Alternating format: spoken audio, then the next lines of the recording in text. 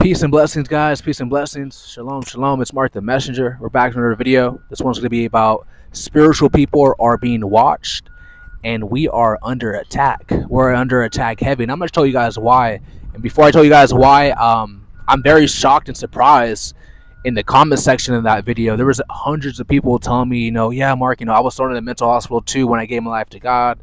When they were trying to do the right thing, and they were thrown in a mental hospital too. And it has me thinking that us spiritual people, they call it schizophrenia, but what God made us seers. Okay, He allowed us to see what the unseen. Okay, the unseen spiritual realm that once you talk about it, you're just so weird and crazy to people. Okay, but God is blessing you with a spiritual gift.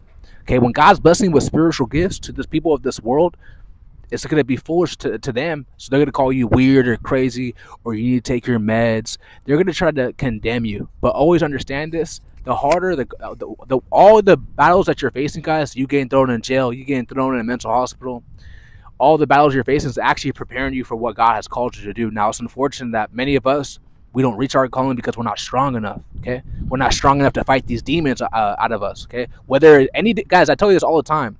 Yes, any addictions you have, drug use, sexual addictions like porn and masturbation, all that is linked to demonic spirits. And if you have that burning lust, burning desire to do that type of stuff every day, you're never going to reach what God has called you to be. I'm telling you guys, you're getting thrown in a mental hospital multiple times. Okay, they're diagnosing you with mental disorders, which I already told you guys that is just demonic spirits.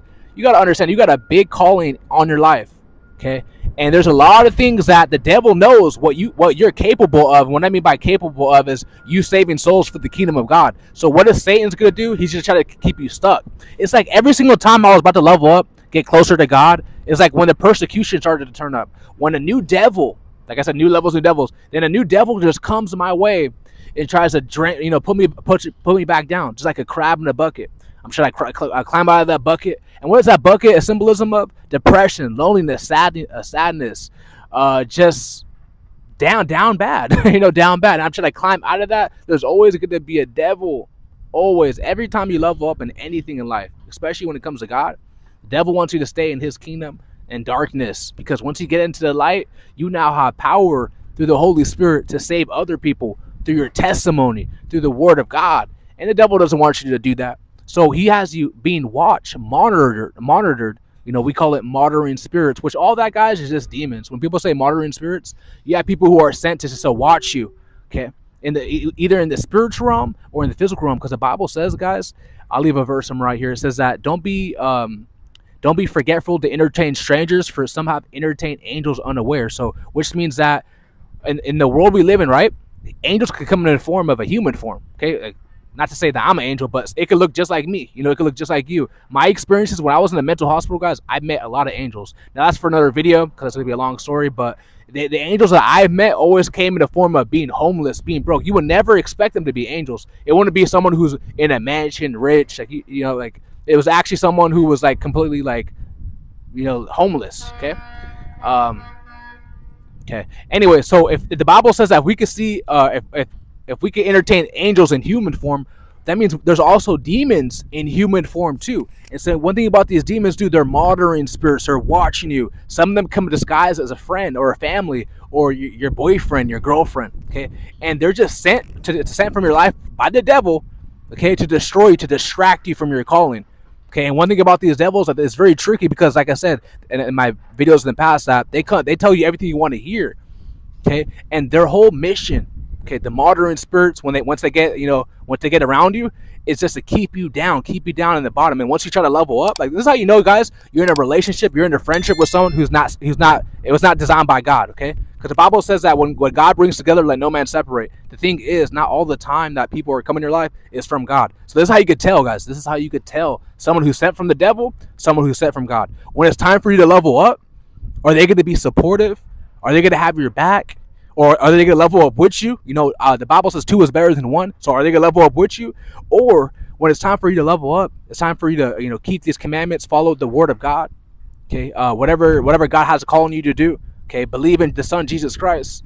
When it's time for you to do that, are they being used to make fun of you, laugh, scoff? Oh, you're just so weird and crazy. no longer wanted to be your friend, no longer wants to be your friend no more. Okay, there's a lot of times, guys, those type of people, they were not meant to be in your life. So understand this: as a spiritual person, you are an enemy, you are a threat. Okay, because not only you could see, but you know that you're spiritual, so you have the Holy Spirit, and now you have the power to save souls for the kingdom of God. And the devil doesn't want you to do that. So what is he gonna do? Persecute you, get thrown in a mental hospital. And see, when you get thrown in a mental hospital, that's an attack. That's attacking your faith, because it's like, wait, hold up, I'm trying to do the right thing, I'm trying to live for God. Now I'm getting persecuted. Now I'm getting thrown in a mental hospital. Maybe you start to entertain those thoughts. Maybe I should just do what I was doing before. Stay a low-level being. No, don't do that. Okay, and see, how do you protect your mind, guys, against these demonic thoughts? These not just demonic, these negative thoughts, these negative emotions, fear, worry, depression, doubt, anxiety. How do you guard your mind from that, guys? It's through the Word of God, the helmet of salvation. We must put on the full armor of God on, guys, because we don't battle against flesh and blood. And these people, guys, are coming with hidden motives, hidden agendas, complimenting you, telling you good things. And then a couple months later, you see the horns coming, manifesting in them. Okay, how do you protect your mind? Okay, because it's not only a spiritual war, but it's a war for your mind. Okay, the devil was he's trying to plant seeds. The Bible talks about this, a parable. Jesus says that the parable of the wheats and the tares, and the enemy, the devil, came to sow tares among the wheat. He was planting seeds in their mind, and seeds of doubt, seeds of corruption. Okay, seeds of fear. So you got to be guarding your mind and always understand that, yes, you're being watched. Yes, that there's demons who are trying to plot against you. But also understand that there's angels who also protect you too. So there's no need to live in fear. There's no need to wonder how there's no need to, we gotta say in prayer, like, there's no need to, like, people tell me this all the time, like, I struggle with worry and depression, and my fault, guys, it's very windy where I'm at. People are saying that they struggle with that type of stuff, right? But you got to keep in mind that once you tap in and understand you have the Holy Spirit, what is there to fear? You are protected. Okay, the people who are not protected are the people who are lukewarm, the people who are worldly, the people who are just, being disobedient. Because the Bible says that I think it's the Antichrist spirit dwells within the disobedient, the children of disobedient. I'll leave a verse right here. I don't want to say that verse wrong, but if you're disobedient, if you're operating on the other side, then yes, those thoughts are going to you're going to entertain those thoughts, and you won't have no protection, because our power is not only just through prayer and stuff like that, but it's also through your obedience. That's one of the strongest weapons, in my opinion, to fight this spiritual warfare, your obedience. Okay, and that's a thing that a lot of people are not willing to do, because that comes with denying yourself. That comes with picking up your cross daily. And see, what does it mean to pick up your cross? It means to go through the burdens. We know what Jesus Christ said, the burdens of being betrayed, being hated on, people falsely accusing you, people lying on you, people no longer wanting to be your friend no more. So always understand that you have a high call in your life.